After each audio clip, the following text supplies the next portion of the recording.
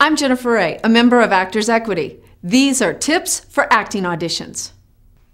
Materials needed: headshot, resume, appropriate attire, and a demo reel if possible. First tip: just because they ask you to bring a resume, it's always a good idea to bring extras. Make sure you have a change of clothing, an extra pen, an extra pencil, things that are going to make you stand out in the eyes of the auditioner. The second tip: be prepared with your lines. If you're given a side ahead of time, memorize and know those lines. If you're given those lines when you arrive, take time to look over them. Be as familiar as possible, and you'll stand out in the eyes of the director.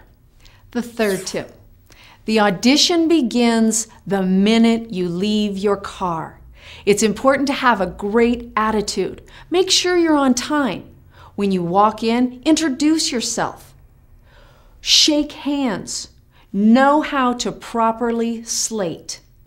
When you slate, introduce yourself, pause, turn to the left, showing your profile, turn to the right, showing your profile, turn back to the camera, smile, pause, and begin your audition. And most important, at the end of your audition, thank them for giving you the time and opportunity to be seen. I'm Jennifer Ray, and those were tips for acting auditions.